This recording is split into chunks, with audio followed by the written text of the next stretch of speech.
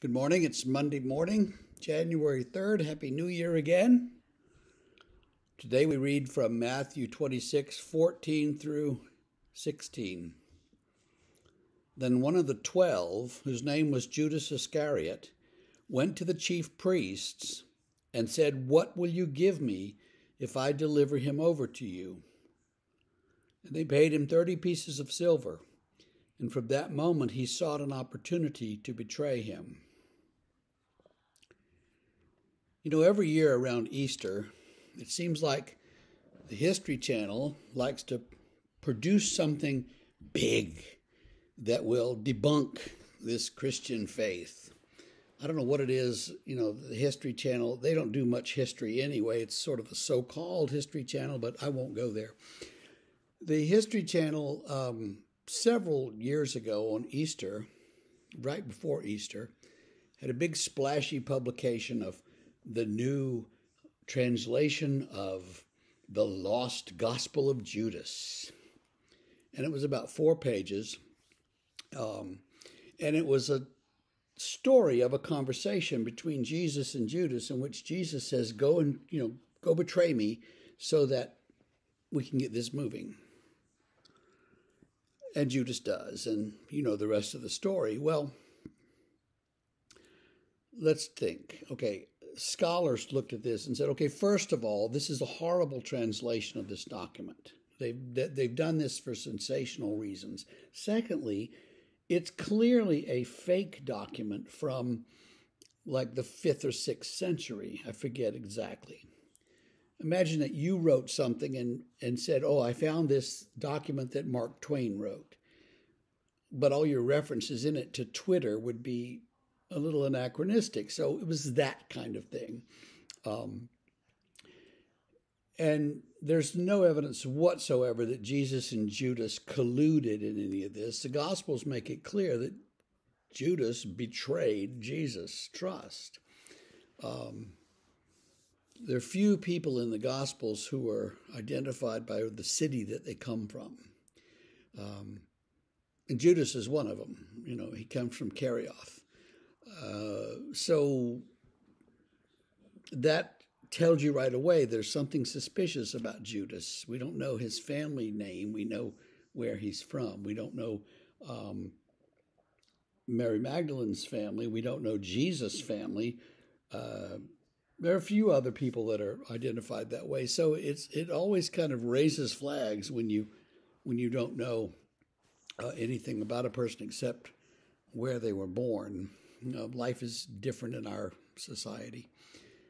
So Judas goes to these priests and says, well, what'll you give me? I'll find a way to help you arrest him when the crowds are not around. Jesus would appear in the temple, just show up and start talking, be surrounded with crowds. And he couldn't exactly march into the crowds and push people aside and arrest him. That was going to cause problems, riots.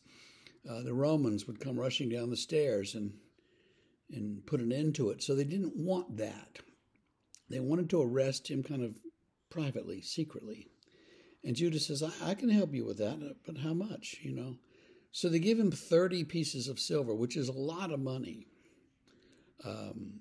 And with any smarts, Judas should be able to take 30 pieces of silver and sort of translate that into a comfortable living for himself for the rest of his life. So he walks away pretty satisfied. And then he comes up to Jesus, and we're getting ahead of ourselves, but remember that he betrays him in the Garden of Gethsemane in the middle of the night. And he comes up to Jesus and embraces him and kisses him. And he's told him, the one that I embrace, that's the one you want to arrest. So the guards and the police aren't even sure who Jesus is. I mean, which one of these people is Jesus? Well, they're not even completely sure until Judas embraces him. So he's a necessary piece of this betrayal. And I heard a preacher say one time that there are 2 people that no one ever names their child, Judas or Pontius Pilate. Well, Judas, I think, is a kind of a tragic figure. it's often said, and in popular theatrical presentations of the story, the spin is many times that Judas was trying to get Jesus to, if we're going to take over, let's do it. Let's have the conflict. Let's get the riot going. Let's rebel. And so he's trying to sort of jumpstart Jesus. That's the perspective you get in, I think, in Jesus Christ Superstar. It's the perspective in some other plays and movies. It's certainly the perspective in this lost gospel of Judas. But that's not really what Judas is about, I don't think. I think he's more of a tragic figure.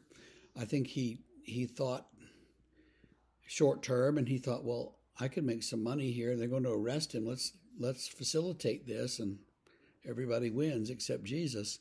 I don't think that Judas then ends up condemned forever either. I think that the grace of God goes so far even to embrace Judas. I don't know that, but that's what I think. Because the grace of God is unimaginable, and it's loving, and it extends further than we would ever believe that it does. And so let's wrap our minds around that today, if you can. And if not, it's okay.